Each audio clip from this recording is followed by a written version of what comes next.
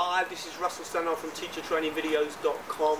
Today we're going to look at 3 of my favourite tools for collaborating, getting our students working together, sharing content. I'm going to do 3 tools at different levels. So an easy one for brainstorming, another tool that we can use more for kind of sharing ideas, projects, group work, and then a more sophisticated tool if we really want our students to build texts together and to really collaborate in some kind of writing tool. Hope you like the video. Key tools for collaborating with our students. If you do, please like it, please share it, and of course please comment on it. Let's get started. So the first collaboration tool we're going to look at is called AnswerGarden. AnswerGarden is really simple because you don't need to sign in. You can simply create an AnswerGarden, share the link with your students. They can click on the link and then write their answers. So let me quickly show you how it works. So notice that it's answergarden.ch. So I'm just going to click on the button here. And it's going to open up a screen, and the button that you need to click on to add your question is here. So I'm going to click on this button here, and then I can simply type in a question. Now, the idea of AnswerGarden is it's short, quick, so it's about brainstorming, quickly sharing ideas and getting them together in one visual display. So I'm going to ask the question, for example, what technology do you use most in the classroom? Okay, so that's my question. Now, I've got a few settings here that you can look through. I normally set it to classroom mode so that people can submit one answer. But if you want it to be brainstorm mode, then in this case, they can add unlimited copies of the same answer, so different people can still put the same answer in, and that will make that answer get bigger. So that's a good option. So you've got a few options here if you want to limit it to one particular answer of one particular idea, or whether you can have multiple people writing in the same answer. You can also control the answer length. I always set it to 40 because I find that 20 is just too short. You have the option here of actually even setting it as password controlled if you want to do that. I normally don't do any of the other things. I simply click on create. Now, this isn't something that you're going to be able to keep forever. The idea of this is that it's something that you're going to display and that you're collecting ideas together. Of course, if you do want to keep a copy of whatever you've made, you can print it out. But these answer gardens can last for an hour, a day, a week, etc. I'm going to make my one last for a day. I click on create. It's as simple as that. Now, the answer garden is created. I've got a link here at the top. I just simply share that link with my students. Now, one nice thing about answer garden is the link length is normally very short, so I can share that link, for example, write it on the board or share it on Edmodo or share it on Moodle. Students click on the link and write their answers. So let's imagine now that I'm a student and I'm writing in my answer. So I click here and I'm going to write Kahoot.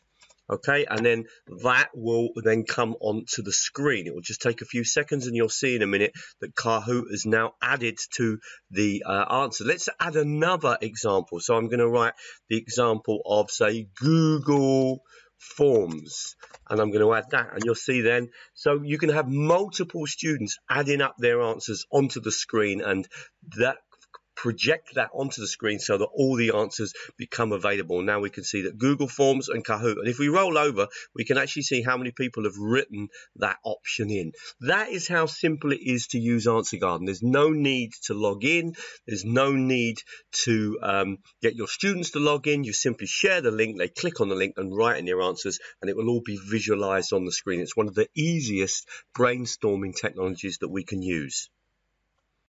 The next tool that we're going to look at is called Padlet, and Padlet is great for collaboration. It's great for group work. It's great if you're getting your students to work on projects.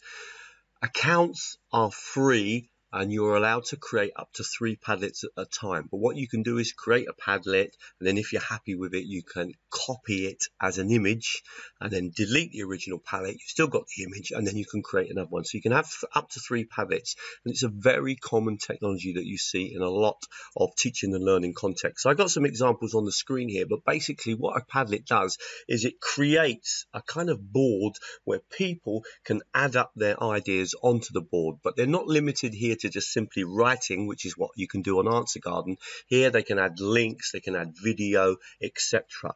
So if I create a Padlet, I can click on this button here. So I'm logged into my account. I click on Padlet, and I've got various different layouts that I can use. I'm going to use one of the most typical ones, which is the grid. So I'm going to select a grid, and the first thing you need to do with a Padlet is to give your Padlet a name. So there's a couple of things to just set up. So I'm going to call this one here, what technologies we like. What technologies do you use? So that's going to be my question. I'm going to write a quick description, and I'm going to call this Padlet on technologies. So just a couple of settings. This tool is actually quite sophisticated and can do quite a lot of things, but I'm just going to show you the basics of it. Once you've set that up, the next thing you need to do is click on this button here, and now it says start posting. Now again, what you need to do here is to share this link with your students, and that might be a problem. And I'm going to show you a little trick that will help you to actually make the link shorter so that you can share it quicker. But the idea now is that once students access the Padlet, they can double click on the screen, and as you can see, they've got lots of options. So they can write a title, which perhaps is going to be their name, and then they're going to write about a technology they like. So I'm going to say I love screen capture technology.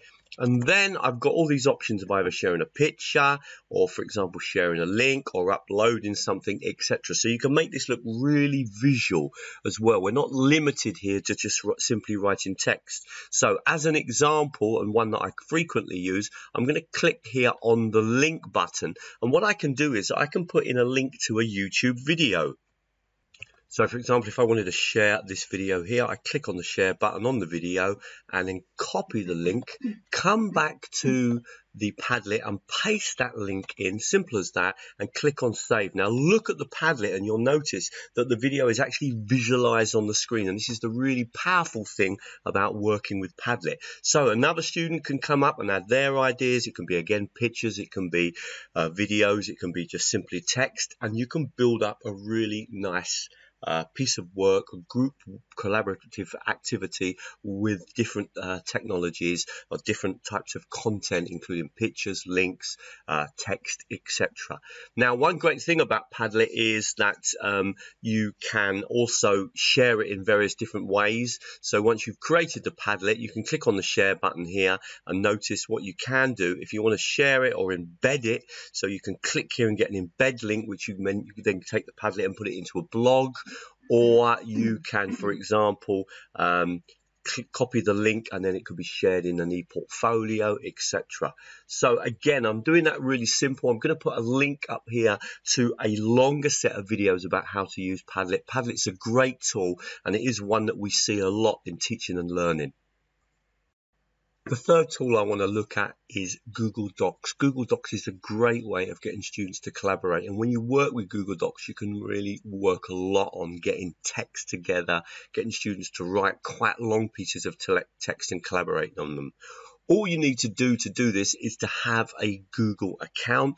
You have a Google Drive if you have a Google account. You can click on your Google Drive, and all you need to do is to create a doc.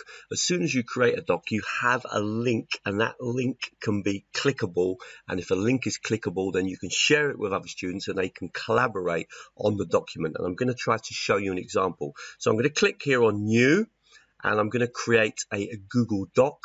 Okay, here, and what I often do when I create a Google Doc is that I organize it so that group A know exactly where they can write, group B know where they can write, etc. So I give the doc a title. So I'm just going to click here at the top of the screen, and I'm just going to call this Google Doc Test.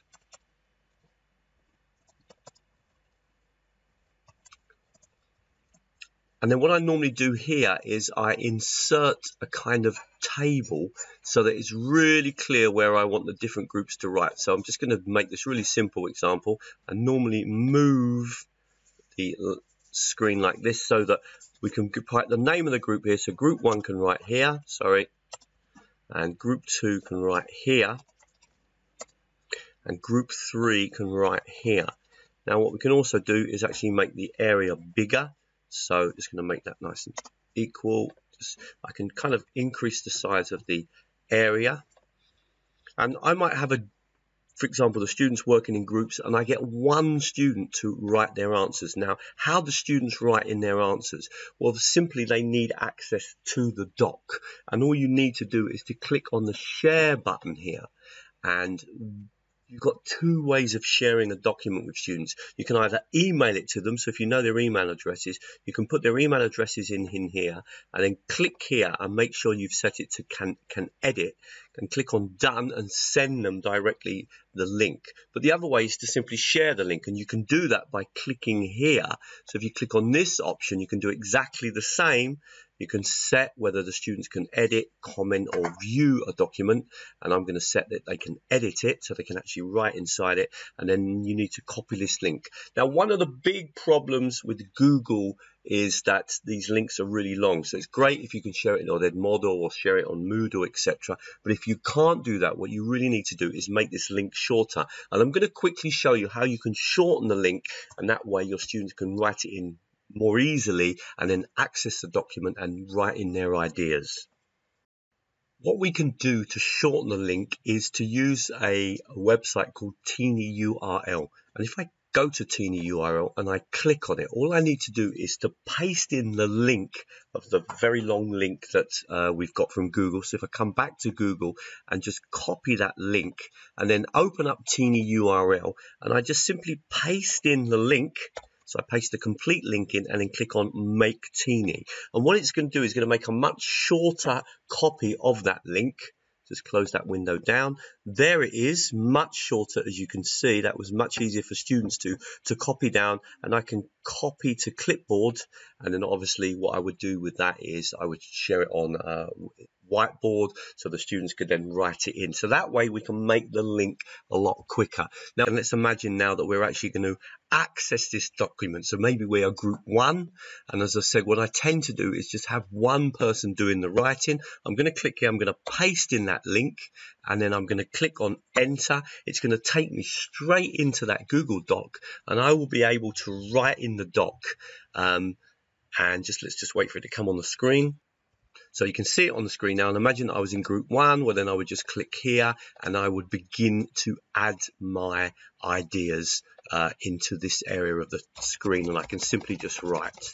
And if I was obviously group 2, then I would write here, etc. So really good way of getting students to work together and collaborate together on tech. So I tend to use Google Docs when I'm asking my students to write more extensively, if they're giving their opinions or their thoughts on a particular topic, and I'm looking for more extensive writing, then I would tend to use Google Docs. I really hope that helped. We've looked at 3 tools: AnswerGarden, quick answers up to 40 characters.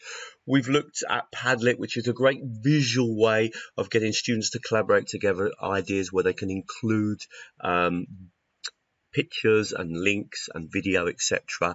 And also I have included Google Docs, where we can really do extensive writing and get students to collaborate together. And I've also given you a tip to how you can make the link shorter. If you haven't got a tool like Edmodo or Moodle or Blackboard to share your links, you need to make the links shorter so that students can write them in and then access the document in the class and write up their ideas. One nice thing about all these tools, of course, is that you can use them at home with your students. I really hope you like the video. I will give you at the end of this extra learning on all of these tools, so if you want to learn more about Google Docs and Padlet. And if you did like the video, please like it, please share it with other teachers, and most importantly of all, if you've got any questions for me, please leave the questions below and I will do my best to answer. And thank you very much. If you're looking for more free content, then please come to teachertrainingvideos.com. Lots of different topics here along the top of the screen, and you'll see the videos underneath. You simply click on the video and play it. If you'd like to follow my work, there's really 2 things you can do. On the right hand side here, sign up to my newsletter, and that way you'll be updated with all the latest videos, all the latest articles, because I write various blog posts, all the latest webinars that I run and short courses that I'm organizing. And the other thing that you can do is to follow me on my YouTube channel, which is really growing now. I think we're up to around about 8,500 followers. And if you follow me on YouTube, that means you'll get access to all the backdated content as well. Finally, if you want to contact me about me doing a presentation for you or doing any online training, I do online training one-to-one, and I do lots of presentations and workshops around the world, then you can connect with me from my webpage by simply coming here and clicking on Contact Russell. And thank you very much.